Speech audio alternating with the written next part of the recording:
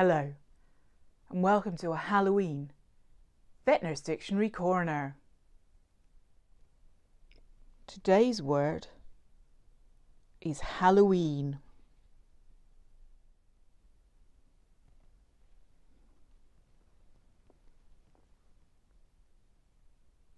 When people don't look as you expect them to appear, it can be a little bit scary. And while we're all looking forward to having a great time at Halloween and having different costumes, just remember that your dog recognises you in part by your outline. So if you then appear in a cloak or in hats or in something different, it can be really stressful for them. So if you're having people around in costumes this year for Halloween, not only do you have to remember that trick-or-treats shouldn't be going to your pets, just give them a bit more time if you're going to be dressed up and you might look a little bit different. Happy Halloween.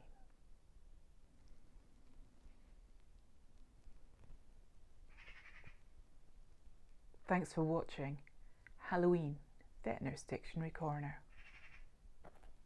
Until next time.